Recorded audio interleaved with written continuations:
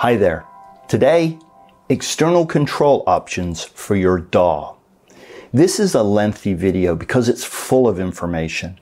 I'm going to talk about what I use, why I use it, what I considered, and why I didn't select those other items that I considered.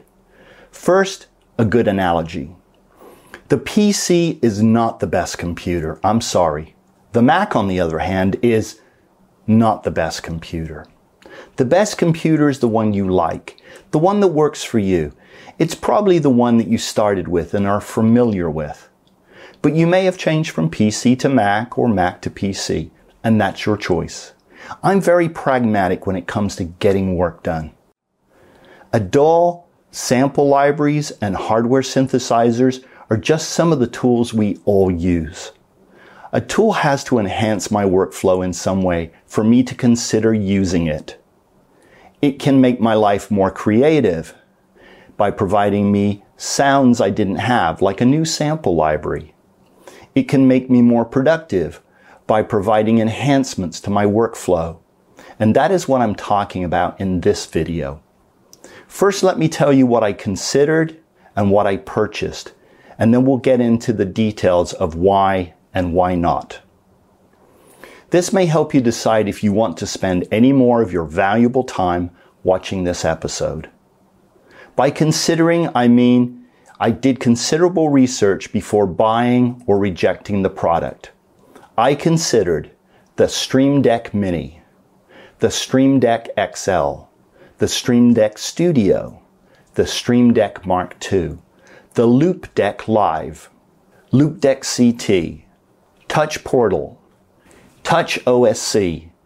I purchased a Stream Deck XL, Touch Portal, and Touch OSC. I primarily use the Stream Deck XL and Touch Portal. Let's start with what I considered, but I didn't buy or use. First, Touch OSC. I downloaded this program, but I don't use it.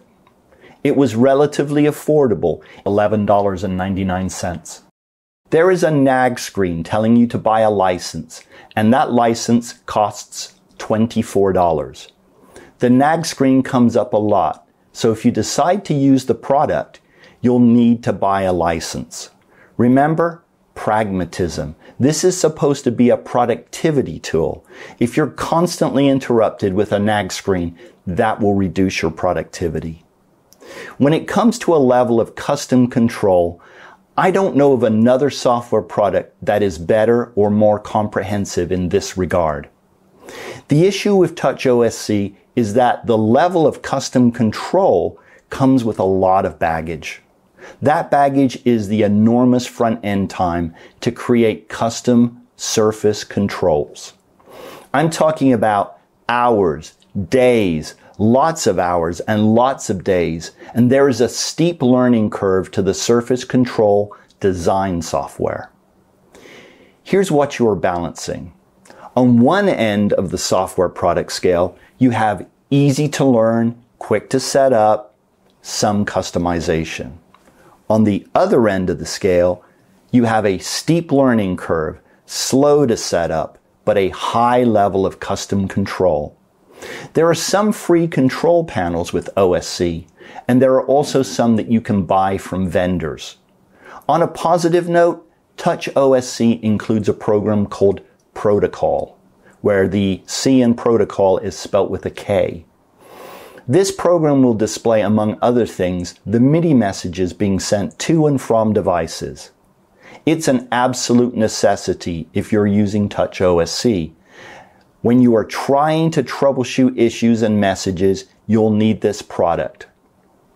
It's also great for other uses, like when you are using other control services and you want to track down sources or issues. Best of all, it's free and there's no nag screen. Hopefully they won't change that now I've mentioned it.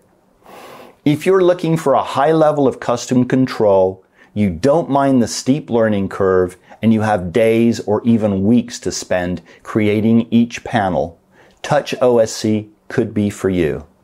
It wasn't for me. Next, Stream Deck Mini, Stream Deck Studio, and Stream Deck Mark II. I'm going to handle all of these together at once. If the Stream Deck XL I purchased and use is any indication, these are probably fine products. The issue for me is simple: not enough buttons and rotary controllers. For people that don't need a lot of buttons, they would be fine. I understand that I could purchase multiple units, but that gets spendy. It's certainly more than some of the other options I'll be discussing later. Next up, Loupedeck CT. When I was looking at the Loupedeck CT, it was several years ago, close to when they first introduced it, and the software was in its infancy. I went looking on Amazon and anywhere I could for good reviews because I was torn between the Loupedeck CT and the Stream Deck XL. The initial reviews weren't great for the Loupedeck CT. I couldn't find any detailed reviews that were significantly positive, and there were many that were negative. At the time I'm writing this, I looked on Amazon. Loupedeck CT has a 63% approval rating at 5 stars on Amazon. Stream Deck XL has a 90% 5-star rating. There is also a big difference in price. Loupedeck is $550 when it's not on sale. Stream Deck XL is $250. Despite all this, I wasn't deterred. The Loupedeck has buttons and knobs. It just seemed logical that the Loupedeck would be a better option for me as a composer than the Stream Deck XL. Also, Loupedeck interfaces with Cubase at the API level. That's Application Program Interface. So that should make it a higher level control, and specifically, you could go beyond the control that you would normally get with shortcuts. It should also make the performance more snappy, meaning a better response time. I chased my tail for 6 months, trying to talk myself into buying a Loupedeck. Ultimately, I pulled the trigger, but it wasn't on the Loupedeck. It was on the next product I'm going to talk about. Next up, one of the 2 items I did purchase and use daily. Stream Deck XL. I purchased it, I plugged it in, I didn't read the manual. I'm a guy, I don't ask for directions either. It was a joy to set up, and it's so easy to use. I was up and running in minutes, not hours or days. Yes, I spent some time figuring out what actions to put on the Stream Deck to optimize my workflow in Cubase, and I went through a few iterations of making changes, but it was easy, and best of all, it worked flawlessly. No freezes, no crashes, just plain joy. I also spent a few hours creating custom icons. A lot of icons are supplied with the unit, so you don't have to do that. I just like familiar visuals, so I created a custom set of my own icons. The addition of some knobs might be useful, but I'm very happy. There are a lot of custom modules that people have created, and they make them available for free. For example, the ability to send MIDI commands is one of them, so you can do key switching and more. This was a great purchase for me, and I highly recommend the Stream Deck XL for use with Cubase. Next, the second of the 2 items I purchased and use daily, Touch Portal. I downloaded and installed the program to my PC. I purchased the app on iTunes and installed it on all my iOS devices. You only pay once for the license, and then it's good for all devices connected to that account. There's an Android version if you need it. Be aware that if you use both Android and iOS devices, you'll need to purchase a license for each platform. A license for the Pro version is $13.99. You can download the free version and get an idea of what it's capable of, but you are limited to how many pages of icons you can create and how many icons per page you can have. Setup was easy.